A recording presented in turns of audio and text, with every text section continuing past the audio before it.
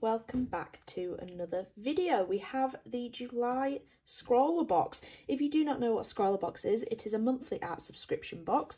The price has currently just gone up to £18.95 for the box itself, free postage and packaging in the UK, additional costs outside of the UK. You receive every single month a box of mysterious art supplies where you can create a piece of artwork. They give you a little word or phrase called the Scrawlr Challenge, where you use the supplies within the box to make a piece of artwork. You also get a Scrawlr zine that tells you a bit about the supplies, a little bit about a featured artist, and a little bit about themes, and it also showcases artwork from people who get the box from 2 boxes prior to this one, so there's plenty of time to get your artwork featured in that magazine. There will also be a piece of artwork by the featured artist, which is always beautiful. They always choose some really lovely ones, and you get a little sweet and a vinyl sticker as well. So let's get into this. I've taken the tab off. It feels a good weight. It's not too light. Let's get that out of the way. Okay, so this is the Scrawlr zine, but we'll flick through that in a second so we don't spoil any of the supplies. This is the featured artwork. Okay, so it's just some markings, some paint markings, I think. It looks like it could be watercolour or something like that. It's very nice, it's very expressive. I like the colours that I used, okay. So then this is the artist, so if you want to pause that and read that, I won't go through it right now. And there are some socials at the bottom here, but a beautiful abstract piece of artwork there. Let's put that there. We have some acrylic paper, okay. So it's got a little bit of texture to it. I don't know if you can see that, it's kind of like that faux canvasy acrylic paper texture, and it feels fairly thick, so that's nice. So I wonder whether we are getting some acrylics maybe, which is nice. So let's open this and see what the supplies are.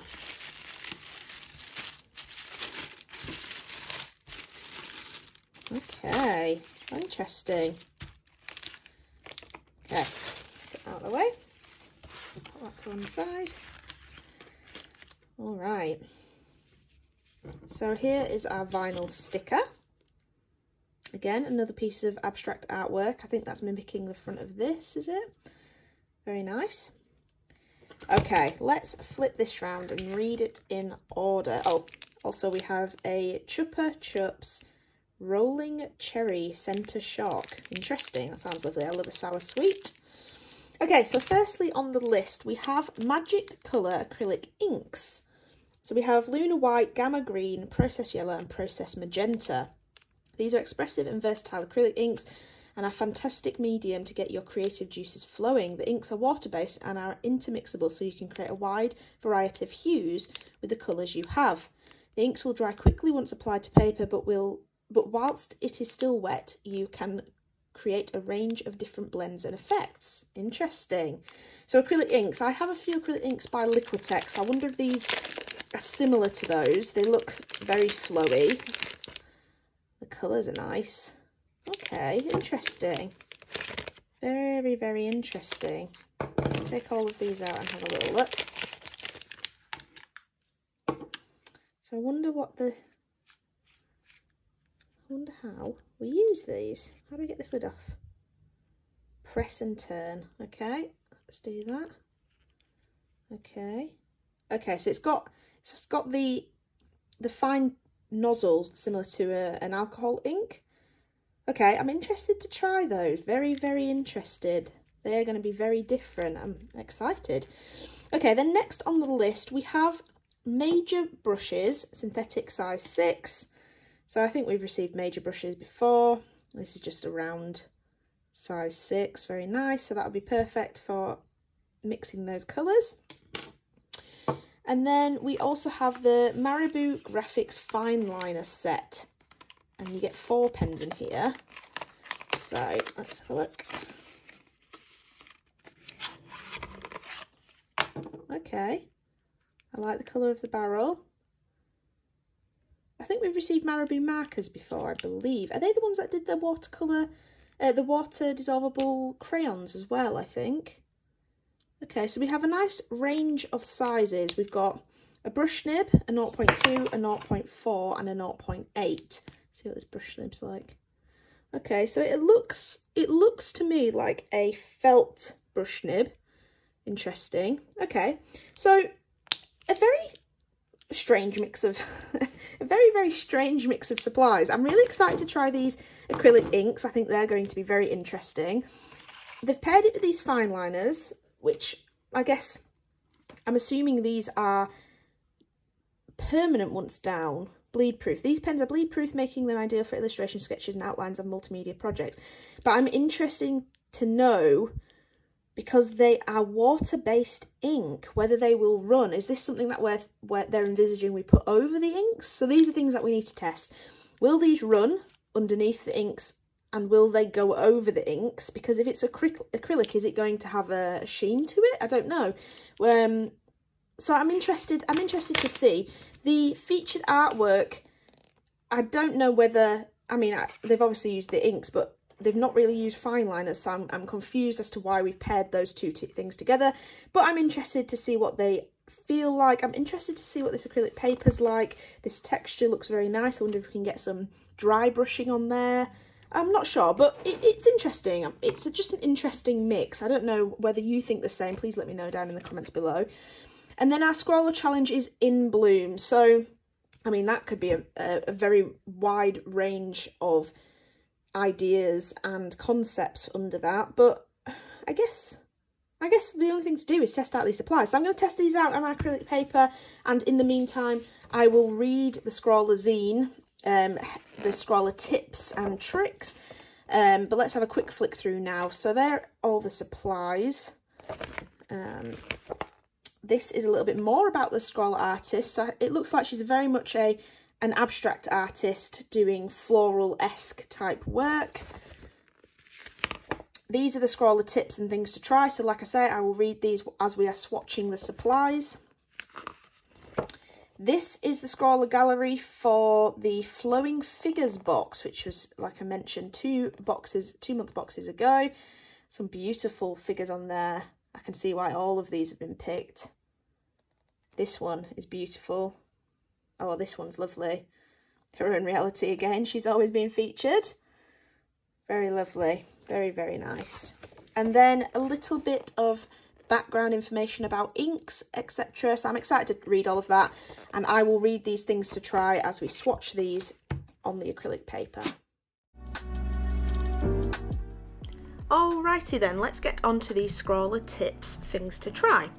To get things started, give your ink bottles a good shake. The pigment inside your acrylic inks can settle to the bottom of the pots if they are stored for a long period of time, so be sure to shake them thoroughly before use to ensure they are vibrant and ready for your creative needs. If you are looking for full saturation and vibrancy, you can apply your acrylic inks directly to your paper. One way to do this is by using the eyedropper that comes with the bottle. This can create some wonderfully expressive marks and textures, or you can use a paintbrush, which is great for more fine detailed and controlled work. Dropping and splattering effects are great ways of creating expressive marking on your artwork. Try using your eyedropper at different heights and angles to get an array of different patterns. When the ink is still wet on your page, you can also lift and tilt your page to get interesting runs of colour across your page as the pigment shifts. This can be a messy technique, so be sure to protect any surface or item of clothing that you don't want inkified. Experiment by using wet on wet techniques. Start by wetting your page, not too much.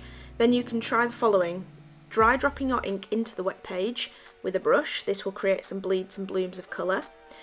Dot on bleach over wet ink to disperse the pigment. You can also add salt to your wet ink on the page for a mottled effect. Create some visual interest by using both ends of the paintbrush. The opposite end of the paintbrush can be dipped into the ink and used as a drawing tool. You can also try using supplies that can be found at home to create some fun, unique textures. Supplies like sponges, elastic bands, cotton wool balls, cotton buds, kitchen roll, and anything else you can find around your house that you don't mind getting a little messy.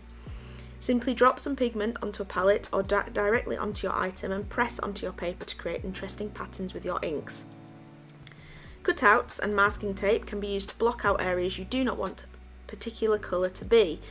You can use scrap paper or material to create any shape or figure you would like. Then roll a small strip of tape and apply it to the back of your shape before placing it on your paper. This will prevent it from moving whilst you apply colour to your page. Once you are happy with the colour application, make sure it is completely dry and you can then remove your cutouts to reveal the finished result. Switch it up. The Marabou markers all have different sized nibs, so you can switch up your line weight and experiment with different mark making techniques. So overall, as you saw with my swatching there, I did try the things that I was concerned about, so the running of the markers by putting the ink over the top. Now it does say on this little card that they are water-based ink, but they are bleed proof. However, I found, and I did leave them to dry for quite a while, I didn't do an unfair, you know, test, but I did find that they ran quite a lot when I put the paint over them, so I don't think that's ideal. So the markers definitely needed to go over the top, which is fine, you know, you can work with that as long as you know. I did find that the acrylic inks did leave a sheen, so when you applied it quite thick, you got that almost acrylic shininess to them. So I don't know how well, if you applied it thick, the markers would go over that. I didn't actually test that, but I would imagine not the best. It depends on the marker, I guess. But yeah, I really enjoyed them. They're very vibrant, they're very, very bright, and a bit more difficult to get that subtle colour like you would with a watercolour. So you really had to water that down to actually get anything remotely like a watercolour.